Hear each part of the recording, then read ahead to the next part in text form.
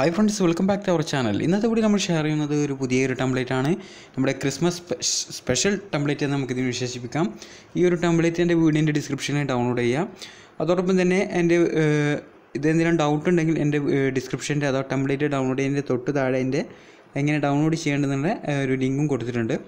Okay, നിങ്ങൾ ആദ്യം ഈ ഒരു ടെംപ്ലേറ്റ് ഡൗൺലോഡ് ചെയ്യുക. ഡൗൺലോഡ് ചെയ്തതിന് ശേഷം നിങ്ങളുടെ Avee പ്ലെയർ ആപ്ലിക്കേഷൻ ഒന്ന് ഓപ്പൺ ചെയ്യുക. ആദ്യം തന്നെ പറയുകയാണെങ്കിൽ വേർഷൻ 1.2.83 വേർഷനാണ് ഞാൻ യൂസ് ചെയ്യുന്നത്. അതിൻ്റെ ലിങ്കും ഞാൻ തരുന്നുണ്ട്, നിങ്ങൾക്ക് അതും ഡൗൺലോഡ് ചെയ്യാം. ഓക്കെ, അതിനുശേഷം നിങ്ങളുടെ ടെംപ്ലേറ്റ് ഗാലറി ഓപ്പൺ ചെയ്യുക. ഗാലറി ഓപ്പൺ ചെയ്ത് കഴിഞ്ഞാൽ അതിന് മുന്നേ ഒരു സംഭവം കാണിച്ചു തരാം.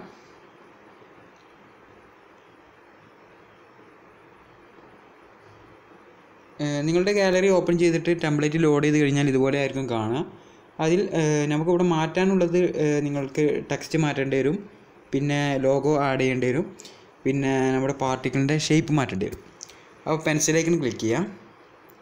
ഫസ്റ്റത്തെ ഇമേജ് പറഞ്ഞാൽ ബാക്ക്ഗ്രൗണ്ട് ഇമേജ് ആണ്. അതിൽ ഇമേജിൽ ക്ലിക്ക് ചെയ്യുക. അവിടെ കസ്റ്റം ഇമേജ് എന്ന് കാണാം, അവിടെ ക്ലിക്ക് ചെയ്യുക. അതിൽ പിക്ക് ഇമേജിൽ ക്ലിക്ക് ചെയ്തിട്ട് ഗാലറിയിൽ നിന്നും നിങ്ങൾക്ക് ഇഷ്ടമുള്ളൊരു ഇപ്പോൾ ക്രിസ്മസ് ആയതുകൊണ്ട് തന്നെ നിങ്ങളുടെ ഫേസ് വെച്ചിട്ടോ അല്ലെങ്കിൽ നല്ലൊരു ഫോട്ടോ ചൂസ് ചെയ്യാം.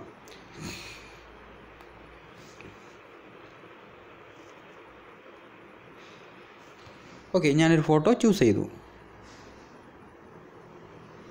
ഈ ഒരു ഫോട്ടോയിൽ ഞാൻ ബ്ലർ ആഡ് ചെയ്തിട്ടുണ്ട്. അപ്പോൾ ഇവിടെ ബ്ലർ എന്ന് കാണാം. അത് ജസ്റ്റ് ഒന്ന് ഡിസേബിൾ ചെയ്ത് കഴിഞ്ഞാൽ നമുക്ക് ആ ഒരു എഫക്റ്റ് ഒഴിവാക്കാൻ പറ്റും. ഞാൻ ജസ്റ്റ് അതൊന്ന് എനേബിൾ ചെയ്യാണ്.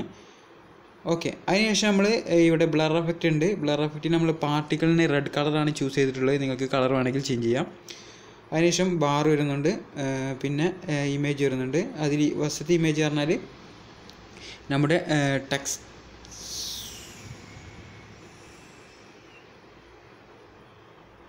ഒരു മിനിറ്റ് നമുക്ക് നോക്കാം.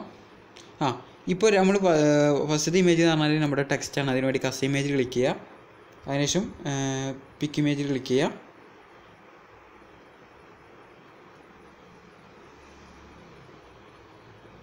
സോറി, അതിൻ്റെ മിസ്റ്റേക്കാണ്. ഓക്കെ, നമ്മുടെ ഈ ഒരു ലൈറ്റ് എഫക്റ്റാണ് ഫസ്റ്റത്തെ ഇമേജ്. അതിനുശേഷം വരുന്ന ഇമേജ് പറഞ്ഞാൽ നമ്മുടെ ടെക്സ്റ്റാണ്. ടെക്സ്റ്റ് നമ്മൾ സെലക്ട് ചെയ്യാൻ വേണ്ടി, സോറി, ടെക്സ്റ്റിൻ്റെ ഇമേജാണത്. കസ്റ്റം ഇമേജ് ക്ലിക്ക് ചെയ്യുക. അതിനുശേഷം ഇവിടെ പിക്ക് ഇമേജ് എന്ന് കാണാം, അതിൽ ക്ലിക്ക് ചെയ്തിട്ട് പിക്സൽ ലാബിൽ ക്രിയേറ്റ് ചെയ്ത ടെക്സ്റ്റാണ്. മുന്നത്തെ വീഡിയോയിൽ എങ്ങനെയാണ് ടെക്സ്റ്റ് ക്രിയേറ്റ് ചെയ്യുന്നതെന്ന ഒരു ട്യൂട്ടോറിയൽ ഉണ്ട്, അത് കാണുകയാണെങ്കിൽ നിങ്ങൾക്ക് മനസ്സിലാവും.